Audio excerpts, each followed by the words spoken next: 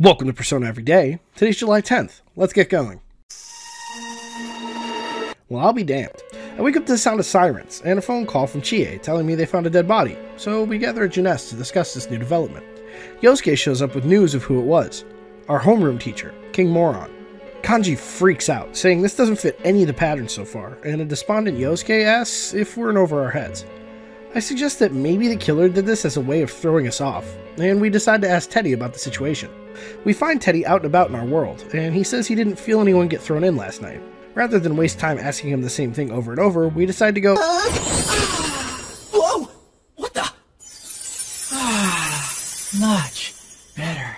Oh no, he's hot! visit Rise. While the rest of the crew eat Topsicles, Yukiko and I run into Kanji's boyfriend, who turns out to be a detective named Naoto. Naoto asks us a few questions, then runs off at the sight of Rise. She pulls us to the shrine, and tells us all she wants to join the cause.